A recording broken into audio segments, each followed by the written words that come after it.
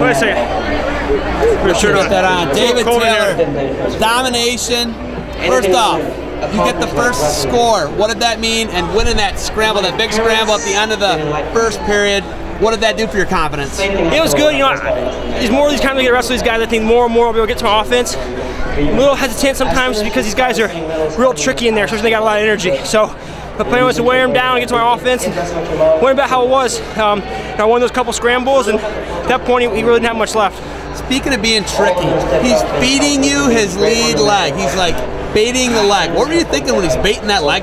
Well, I know he's good. I know he's got a good chest lock. I know he's cover the head, score. You got to get to your shot and really get to the angle quick.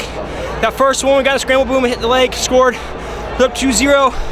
Now I was trying to build my lead a little conservative. A couple of scrambles could have probably been avoided, made it a little easier on myself. But you know, against those guys, doing those big scrambles, there's not much left.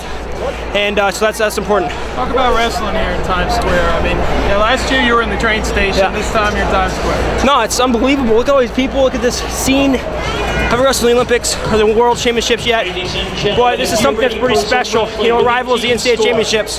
This environment's awesome. These kids get a chance to see phenomenal wrestling, and Beat the Streets does a great job putting on good matchups that people want to see, and exciting guys from the United States. Being such a marketable guy, you know, I've seen Adidas has picked you up, Flips Wrestling's picked you up, the socks, you got Compound with the socks, all this stuff, and essentially we've never really had endorsements in wrestling. You're kind of changing that. What's that been like? I wouldn't say that I'm doing that. You know, I think it just says a lot about the sport of wrestling right now. You know, providing some opportunities for guys to just train and think about trying to fulfill their goals. So I'm really thankful for that. For the next 2.5 years, my goal is to be an Olympic champion. So, you know, thankfully now, that's all I got to train about. That's all I got to think about. You know, and it's just going and wrestling every day, trying to get better, trying to improve my lead on guys like that. And you know, that's the things that makes wrestling so special. I'm just really thankful for these opportunities. And you know, wrestling's going in the right direction right now. It's growing. We're doing what we need to do, and that's what's important.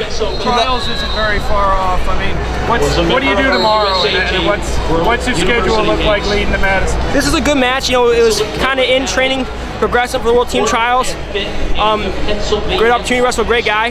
You know, now it's the rest of this week. I'm not real sure. I was talking to my coaches, and then you know, we got really probably 1.5 weeks of good training, and then it's time to get ready for the tournament. And then, you know, that's this year. That's what I have my mindset to. That's what the rest of this year is going to, you know, depend on is how that result goes. So that's something I'm definitely looking forward to, and it's something I'm really excited for.